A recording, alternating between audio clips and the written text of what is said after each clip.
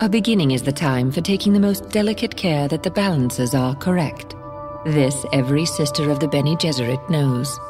To begin your study of the life of Maud'dib, then, take care that you first place him in his time, born in the 57th year of the Padishah Emperor Shaddam IV. And take the most special care that you locate Maud'dib in his place, the planet Arrakis. Do not be deceived by the fact that he was born on Caladan and lived his first 15 years there. Arrakis, the planet known as Dune, is forever his place. From Manual of Maud'dib by the Princess Irulan.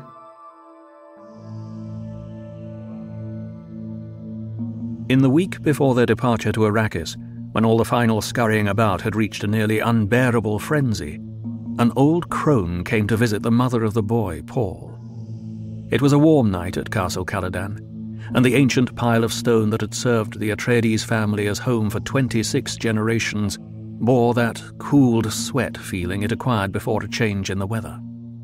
The old woman was let in by the side door, down the vaulted passage by Paul's room, and she was allowed a moment to peer in at him where he lay in his bed. By the half-light of a suspensor lamp, dimmed and hanging near the floor, the awakened boy could see a bulky female shape at his door, standing one step ahead of his mother. The old woman was a witch shadow, hair like matted spider webs hooded round darkness of features, eyes like glittering jewels. Is he not small for his age, Jessica? The Atreides are known to start late getting their growth, Your Reverence. So I've heard. Yet he's already 15. Yes, Your Reverence. He's awake and listening to us. Sly little rascal. But royalty has need of slyness. And if he's really the Kwisatz Haderach, well...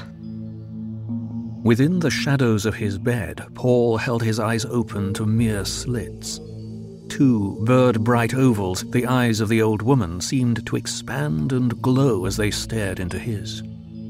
Sleep well, you sly little rascal. Tomorrow you'll need all your faculties to meet my Gom Jabbar. And she was gone, pushing his mother out, closing the door with a solid thump. Paul lay awake, wondering, what's a Gom Jabbar? In all the upset during this time of change, the old woman was the strangest thing he had seen. Your Reverence. And the way she called his mother Jessica, like a common serving wench, instead of what she was. A Bene Gesserit lady, a duke's concubine and mother of the ducal heir. Is a Gom Jabbar something of Arrakis I must know before we go there? He wondered. He mouthed her strange words, Gom Jabbar, Kwisatz Haderach. There had been so many things to learn. Arrakis would be a place so different from Caladan that Paul's mind whirled with the new knowledge. Arrakis. Dune. Desert planet. Thufir Hawat, his father's master of assassins, had explained it. Their mortal enemies, the Harkonnens, had been on Arrakis 80 years, holding the planet in quasi-fief under a Chom company contract to mine the geriatric spice, melange. Now the Harkonnens were leaving, to be replaced by the House of Atreides in fief complete, an apparent victory for the Duke Leto. Yet, Hawat had said, this appearance contained the deadliest peril, for the Duke Leto was popular among the great houses of the Landsraad. A popular man arouses the jealousy of the powerful, Hawat had said.